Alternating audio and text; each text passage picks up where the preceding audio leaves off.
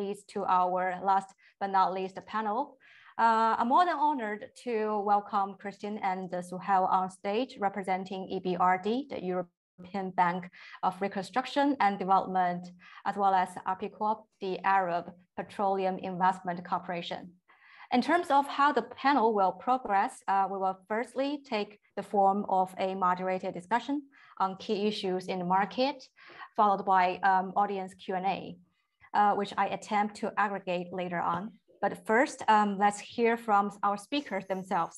So Cristian and Suhail, may you firstly introduce yourself, where are you sitting in, and what the role that EBRD and APICORP are planning to play in the hydrogen space? Who's going to be the first?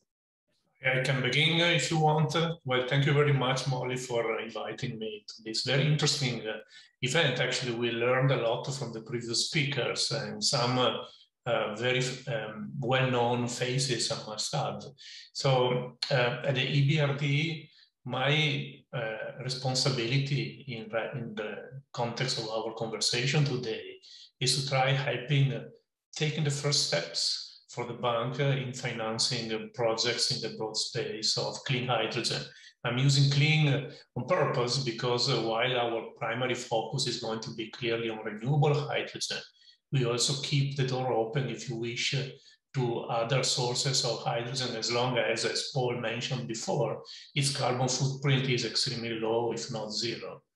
So I think at this moment, the bank, myself and the bank are really looking forward to combine policy dialogue with the governments in creating markets and also creating investment opportunities with our clients. So I think we are very optimistic that the very first projects will come sooner than we would have thought just maybe a couple of years ago.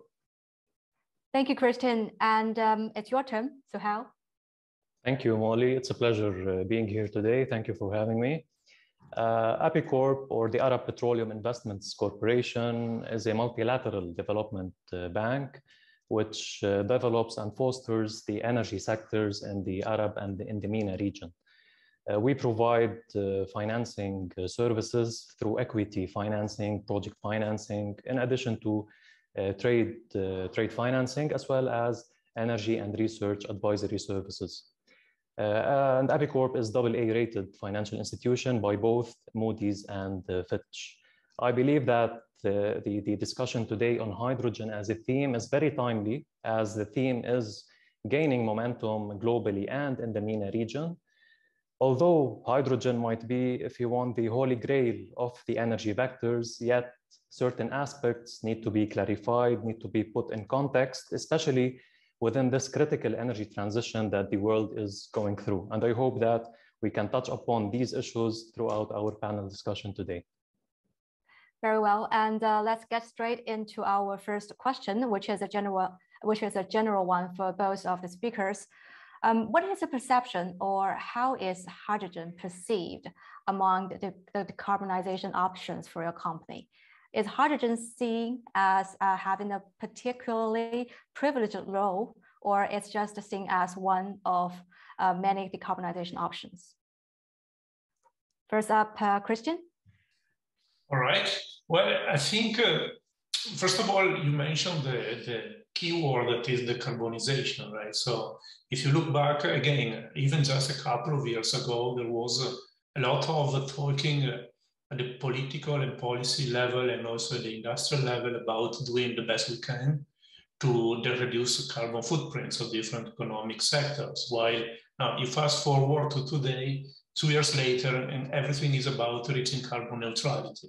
So there's been a massively higher pressure coming from the stakeholders, broadly speaking, in enhancing all possible weapons that we can use in this transition. Now, I believe hydrogen will not be a fit for everything type of weapon, again, if you want to keep using this word, but it's something that it's a relatively precious resource that we should use primarily for those sectors that don't really have other reliable or realistic options to decarbonize. So, for instance, you can with the complexity of the case, but you can easily decarbonize the power sector with wind and solar.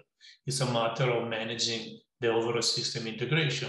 Whereas you still have a huge question mark on how some other industrial sectors, from steel making to, I don't know, chemicals in some segments, and also long distance transportation can reach carbon neutrality. So I believe there will be a concentrated focus primarily on those sectors and those regions where there are no real credible alternatives rather than a generalized use in all economic sectors. Yes, and for Suhail, APICORP is going to issue around $1 billion on green finance in the next 2 years. How do you perceive the hydrogen business? Yeah, actually, the $1 billion green bond framework, if you want, falls within the green bond framework that we announced as a result of the ESG policy framework that we are adopting at APICORP. Well, we defined three distinct categories that fall within the green bond framework, mainly renewables, pollution and prevention and control, and promoting energy efficiency, especially in new build and retrofitted buildings. Hydrogen, from an investor perspective, from a private investor perspective, we see any emerging technology in terms of risk and reward, if you want. When we look at hydrogen, we see very high risk, especially when it comes to technology risk, and lack of clarity when it comes to reward and what could be the returns on such investments. So for now, we see that hydrogen is a vital tool to reach the net zero goals by 2050. It is the missing link maybe for national governments to be on the track to decarbonization. But I think timing here is of the essence. Maybe hydrogen could be a mature market where private investors can pitch in with financing, but maybe by the end of the decade and not now. And we can touch upon why. First of all, we see high technology risk, especially for green hydrogen when it comes to electrolyzers, blue hydrogen when it comes to CCUS projects. Both of them, there are issues with modularity and with scalability as a technology, as a standalone technology. We see certain policy risks and the regulatory framework risks. We see, as I said, hydrogen now is not a tradable commodity yet, if you want. So it is being utilized or used at first point of destination, and it is not traded as LNG, for example. So until we reach where hydrogen becomes a fully tradable commodity market, we see the rules of supply and demand in play. We see clear pricing signals, whether spot market or long-term indexed prices, for example. We can have some clarity on what reward private investors can expect from such investments, especially that it is a highly intensive capital investments that we are talking about. In addition to that, we have the issue of infrastructure and the need to deploy huge infrastructures, which needs maybe tens of billions of dollars. And all of that cannot happen without, for now, direct governmental support. And we can discuss in what type, what kind of policy tools can be implemented to promote that and activate the hydrogen markets, if you want. Very well. And when we talk about business models and structures, we talk about long-term prosperity and risk mitigations. When I raised the question, the top 3 criteria for financing a hydrogen project, Cristian, you put offtake contract as the top priority. So, yes, with regard to offtake contract, we need to have buyers first. Who do you think the buyers can be, and which application or which sectors could be the early consumer of H2 in your opinion? Yes, and that's, I believe naturally, and I think my colleague just highlighted the answer already, right? Because what we are seeing these days is that the projects that might become a reality pretty soon are nearly co-located. Demand and supply are in the same place, and not only because of the distance and the transportation from A to B, but it's exactly about the off-taker. So we, as a bank, we as banks in plural, when we started financing renewable solar and wind like 10, 15 years ago, the primary concern was the security of cash flows, right? So it was about having bankable offtake agreements. And here it's exactly the same. We are exactly at the same situation where we were with solar and wind when we started creating that market. And look at where they are today, right? It's a fantastic success of cooperation globally. Now on hydrogen is the same. So the issue is really about finding the demand. We are so much focused on the supply today, rightly so, but probably we are underestimating that there is someone at the end of the value chain that needs to pay for the kilograms of hydrogen they will receive. And so there is sometimes a bit of misleading perspective that you blend it in a gas pipeline and someone will pay, but that's not the real case. So that's the issue. So we need to start looking at the off-takers in first place. So your question is where you think you will find off-takers more easily. Right, so I think the obvious answer is fertilizer companies, refining companies that are already existing users of hydrogen, and very likely in many geographies are already under higher pressure on greening their supply chain. They need to decrease the carbon footprint of their products. And so there is already a market in place sometimes to drive the transition and an investment decision from gray to blue or green. And so that's where I think you will find easily off-takers. Then again, very often there are industrial clusters in some manufacturing valleys, for instance, where you might have coexistence of different industrial users that might need hydrogen for different purposes, but they just don't have the supply. So there you might have a critical mass of off-takers, one close to the others, that justify a larger scale investment. And when you go larger scale, is where you find economy of scale more easily. And so then it also becomes more competitive to take this type of investment decision. Yes, and a follow-up question to that, because I think offtake is going to be the most frequently touched word in this session. When we talk about offtake contract, it has to be an agreement reached by both the producers and users. And so far, limited financing deals have been closed. How can we possibly identify the suitable offtake for hydrogen? The questions goes to Cristian and then to Suhail. Maybe rephrase the question a little bit to give me a hint on the... Sorry? If you can rephrase a little bit the question. Okay, so it's very simple. How can we possibly identify the suitable offtake contract for hydrogen? All right. Well,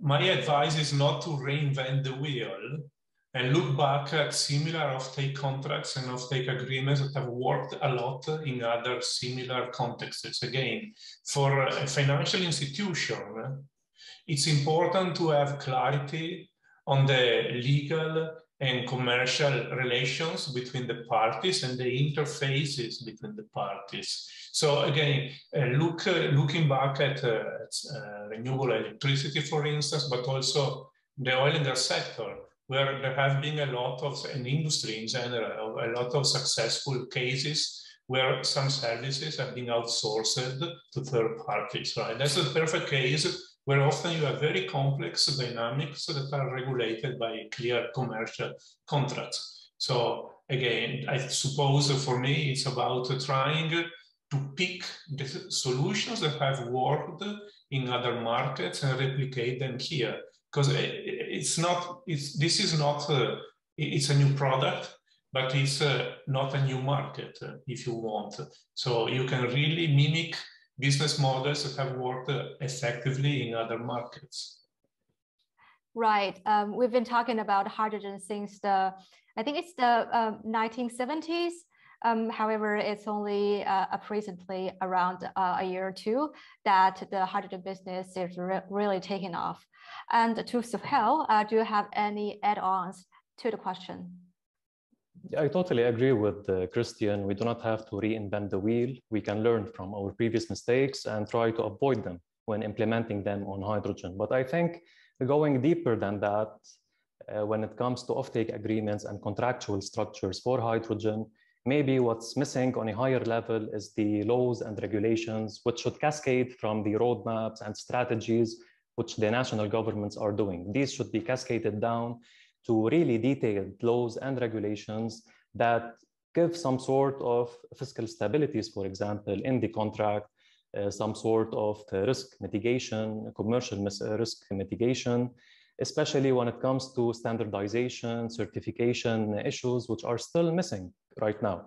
So the guarantee of origin, for example, there is no international agreement, if you want, if this is really a green molecule of hydrogen or a blue molecule of hydrogen. There are still disagreements. All of that should be taken into consideration somehow in the contracts, in the contractual agreement between the supplier and the consumer. So that's one thing. Second, for the offtake agreements, I think for now, the obvious offtakers are the hard-to-abate industries, and especially the petrochemical and the refining industries, which are already using a gray hydrogen in their activities as a feedstock. So the obvious solution is to start with hydrogen clusters or valleys near these petrochemical and refining industries, if we're talking about the GCC in the MENA. And this could be one step along the way to have some clarity when it comes to how supply and demand is evolving, how are the contracts taking place, what are the price dynamics for the hydrogen market. So yeah, I believe that the regulatory and the policy risk plays a big role here. In summary, Suhail, what are the key elements will be needed in place before an H2 project is fully financed by APICORP? Yeah, well, for financing a hydrogen project, it's like a puzzle with so many moving parts, so many pieces that need to come together. If you want to summarize them, we can see 5 key areas that we need to address. First of all, as I said, the technology risk needs to be mitigated. When it comes to green hydrogen, we see a high technology risk with electrolyzers, as Mr. Wael said previously. We have multi-megawatt sized electrolyzers, but with the scale of hydrogen anticipated, we need multi-gigawatt scale electrolyzers, and we do not have the technology yet. So that's one thing. For blue hydrogen, also CCUS, carbon capture and utilization or storage, we have globally now 16 maybe operational small and mid-sized CCUS projects. However, with the scale of blue hydrogen anticipated, you need larger CCUS technologies, which are highly modular, and all of these currently are impacting the costs, where we are not seeing any parity with gray hydrogen yet. So for an investor, you see only 2 choices. Either I enter the market now at very high cost, but I gain market share early on, or I can wait 5-10 years from now. I enter the market for a lower market share, but at a lower cost. So same thing what happened with the solar CSP, if you want, 10 years ago and now. So that's one area, technology. Second area, we see the regulatory and the policy risk, which I touched upon. So you need to cascade these roadmaps and strategies to detailed laws and regulations and take into consideration the certification, the standardization programs. Third major point is to have an established commodity market, tradable commodity market for hydrogen, so that you have clear market dynamics in terms of supply and demand, and to see the clear pricing signals, what's taking place, to measure your reward, basically. The fourth major area is the issue of infrastructure. So no matter how much production you have and supply you have, if you cannot deliver that along the value chain from transmission to distribution to storage, it's useless, basically, only for the nearby off-takers, if you want. So you need huge infrastructure that needs to be put in place to make full optimized use of that produced hydrogen. And finally, the most important thing is the governmental support. So governments can either activate the markets or kill the markets early on. Governments, they have a wide array of policy tools in their toolkit that they can implement. For example, they can go into equity ownership in pilot projects that will give some assurances to the private investor. They can provide certain tax credits, technology-specific subsidies, for example, if we're talking about electrolyzer technology, CCUS technology, to mitigate the technology risk. They can facilitate access to markets since the region already has access to the oil and gas market, so it can facilitate that. It can kick off pilot and demonstration projects. And the most important tool that we are seeing being implemented is the carbon pricing to incentivize switching from dirtier, if you want, energy vectors to cleaner energy vectors. So that could put the price of green and blue hydrogen on par with gray hydrogen, the carbon pricing. So I see these 5 main themes: technology, regulation, infrastructure, commodity market, and governmental support. And it was a great and comprehensive explanation. And to Cristian, based on your past experiences, what are the 2 or 3 key issues or hurdles to implementing large-scale finance, despite we have all the knowledge about the key elements? What are the challenges? And does EBRD have any strategy to manage around these risks? Well, I think specifically on large-scale hydrogen, the issue is, well, I think Suhail already highlighted brilliantly the main pillars that any developer needs to take into account before approaching financial institution with a project. I think a peculiar characteristic is that very often, especially with large-scale green hydrogen, you might have large renewable electricity plants located in some locations. Then you have the grid to deliver the electron to the electrolyzer that is located somewhere else, where you produce the commodity, if you wish, and then it's transported to the off-taker. And so I think the very first issue is that very seldom we will be able to finance the entire envelope as a single project. So you need, first of all, to try to break down the huge value chain into smaller components that can be more easily financed, not necessarily as standalone projects, but it will be impossible probably for any lender to provide financial support to a very complex and highly integrated project. So first of all, you need to break it down into smaller units and then define the interfaces, as we said earlier on, with the suitable contracts.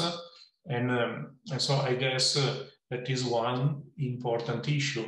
Number 2 is, again, the sheer size of this type of projects create a number of issues on the financial risk, but also on the technology risk. So for us these days, it's still very difficult to finance something that doesn't have many successful examples somewhere else in the world. So a bank like us takes a lot of market and geographical political risk. So we are the best counterpart, if you wish, to bring this new business model into a new market. But we are not designed to finance the very first project anywhere in the world. So there is still a risk of having very good opportunities in MENA region, for instance, because you have plentiful of natural resources that will make it an ideal location. But there isn't yet the comfort of having seen something like that somewhere else that has been successfully completed. So again, it's the other challenge, if you want, is to create the first successful examples with commercial agreements in operation in the world, so that the MENA region can replicate the same projects. Again, it's about building confidence on the structures, on the technologies, so that lenders at the end of the day can better understand the projects and their risks and design the suitable mitigating tools around those risks. And in your opinion, what are the actions that public and private sector in MENA need to take in order to speed up the growth of a green hydrogen economy? What kind of actions? Well, I can tell you what we are doing. So because we strongly believe hydrogen is an important opportunity and we need to help the countries where we operate, including in North Africa and the Middle East, take this opportunity on board. It's a combination, I think, of different components. First and foremost, we're trying to engage with the governments to create the enabling environment. So very often, as already mentioned, you don't have a regulatory framework that clearly enables this type of new operators to act in the local markets. And so first of all, we need to create a regulatory framework that allows for these projects to take up. Number two is also, nonetheless, despite the huge interest that hydrogen is attracting, there is still a lot of need for capacity building and helping clients structuring good projects. So again, what we are trying to do is to provide support through technical cooperation programs to try to ensure the private sector design good projects, effective projects in different segments of the value chain. And then number three probably is to create the financial incentives that allow the decision maker to say, fine, we go ahead with this investment. We know that we can trust our partners, including the EBRD and the other financial institutions and the government. And so we think it's the right time to move ahead with the investment decision. So it's a combination of creating the markets and creating the competence locally for this type of projects to happen. Yes, and now as we are zooming in the MENA region, it's quite an export-oriented market and require quite a good amount of capital investment and production, transportation, and the export facilities. Which timeline do you think is foreseen for hydrogen commercialization in MENA? And how do you see the hydrogen and ammonia export market in MENA? The question goes to Suhail. Yeah, Molly, thank you for the question. Well, for every new technology being deployed and integrated in the energy sector, there are usually three stages that it passes through, which we are seeing now.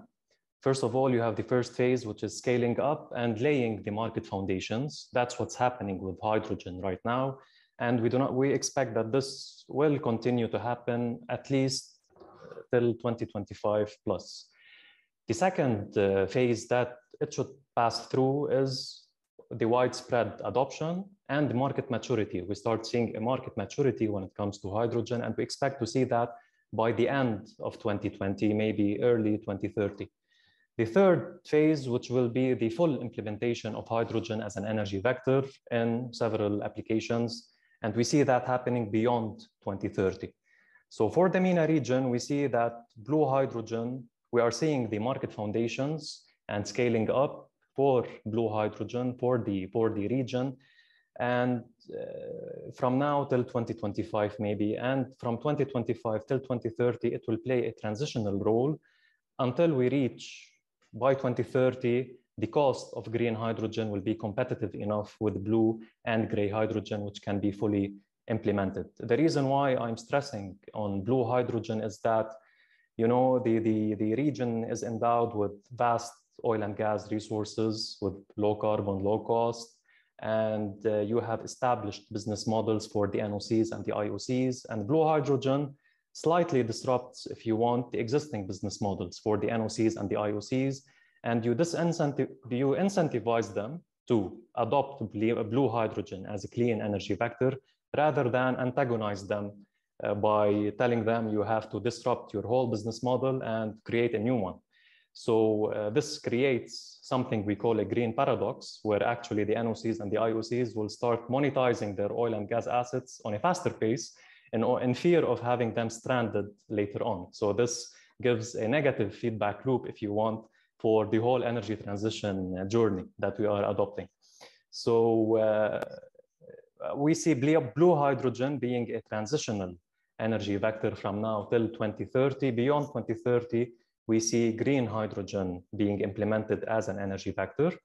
The natural export markets for the GCC region is the Southeast Asian countries, mainly Japan and Korea, which the GCC will be in very high and fierce competition, if you want, with Australia and Chile to supply the Southeast Asian countries. As for the Europe, which is the other demand sink, North African countries have a high competitive advantage to supply through existing natural gas pipelines. However, the blending of hydrogen with the natural gas pipelines can reach 10 to 15% maximum, or else you have to create new capital-intensive hydrogen pipelines, which are thicker, which have different design metrics. But GCC can export to the Southeast Asian countries through ammonia ships, whether green or blue ammonia. North Africa can supply through pipelines. So this is how we see the MENA region emerging as a potential export market for both blue and green hydrogen from now till the end of the decade, at least. Can I rephrase it in this way? So you think the green hydrogen will be the end game, but for the near term, let's say until 2030, blue hydrogen will be prioritized by the government. Yeah, absolutely. Okay, great. And now we come to our final question, which is a bit of a tricky question. I want to have one more ask to both of the panelists. If you have, to Suhail first, if you have the chance to ask one question for Cristian, what would that be? And vice versa to Cristian, what would be your question to Suhail? Before we wrap up everything. Shall I start with my question? It would be great.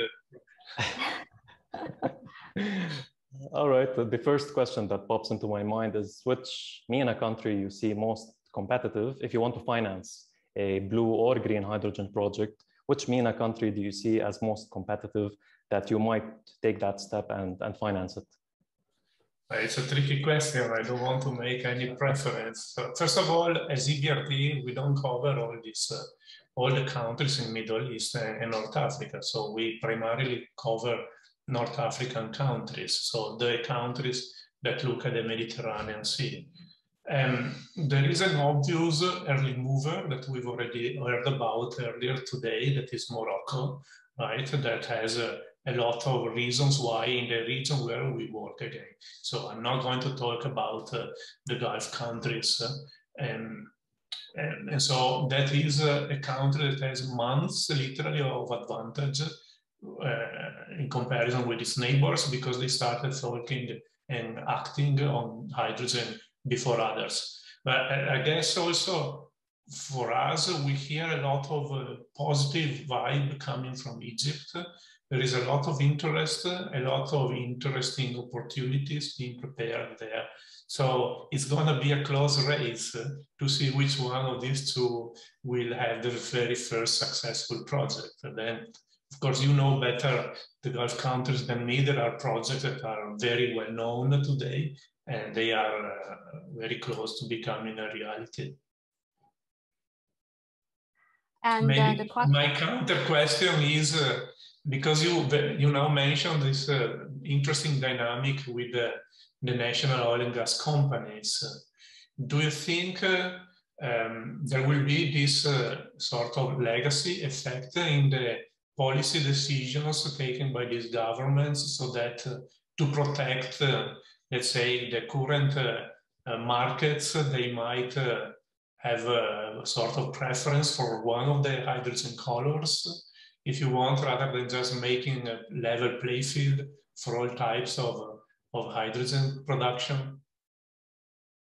Yeah, I think the national governments here, the GCC, are all adopting the energy diversification pathway, if you want, with UAE's latest adoption of net zero pathway to 2050. So all the countries are trying to diversify their energy mix. And I think both colors of hydrogen, green and blue, will be adopted within the energy mix, but the timeline might shift with respect to blue than with that of green. Why is that? Because the region is, as previously demonstrated, highly competitive in renewable resources and in oil and gas resources. So why don't take advantage of both and claim higher market share in green and blue hydrogen?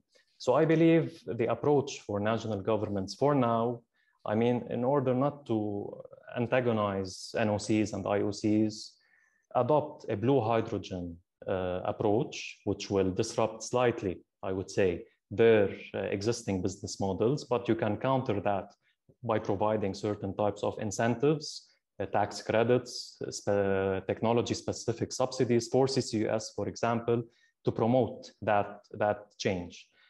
Until hydrogen picks up, becomes an established commodity market, renewables costs also, and you have maturity when it comes to electrolyzer technology, then naturally it will enter the generation and the energy mix in the region. So I would say, yeah, the role of policymakers, they have to see the big picture. They have to try to also, you want to balance supply and demand dynamics. So you don't want to, as you said, to put a laser-like focus on producing and on supply without incentivizing or creating enough demand, or else you will flood the market with low-priced hydrogen, and this will be a disincentive for newcomers to the hydrogen market, and the market will dampen itself. So yeah, I believe both spectrums, color spectrums will be adopted, but with the shift in timing, if you want. Cristian, are you satisfied with the answer? I am, very much so. Thank you. And yeah, it's a really great and very interactive session, and I hope everyone enjoyed it. Now it comes to the end of today's talk. Although I'd be very much love to have you talk about this forever, the time won't allow. If I may, I would like to take this opportunity thanking all of our great presenters today, and thank you so much to our audience for staying with us until now.